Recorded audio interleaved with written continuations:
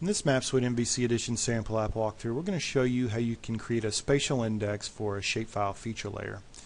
Now, spatial indexes can be very valuable to get added performance to your application when using shapefiles, especially if your shapefiles are large in nature or contain very complex features. And what Map Suite will do is it'll create an archery index that allows it to seek the file in a much quicker fashion to retrieve those to be rendered on the map and improve performance a great deal. This sample is very simple. Really all we have is a build spatial index button, which is going to do an AJAX callback to the server and execute this code right here.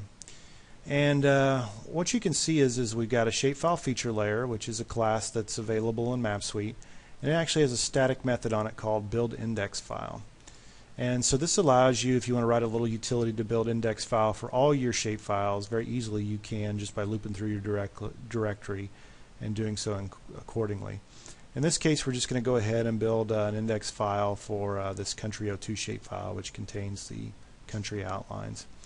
So this build index file just takes a path of where your shapefile resides, and then it's got another enumeration here on a build index mode.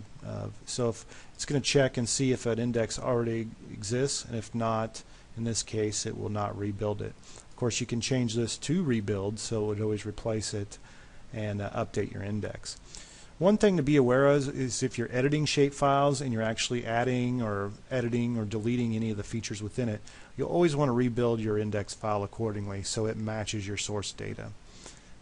I hope this information has been helpful. I would highly recommend building indexes for all your shapefile feature layers because you'll get added performance within your application.